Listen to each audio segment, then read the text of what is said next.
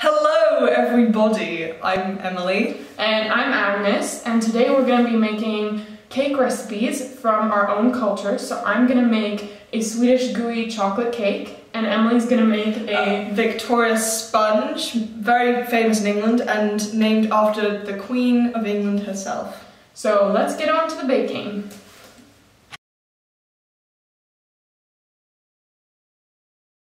Firstly, you need to preheat your oven to 180 degrees.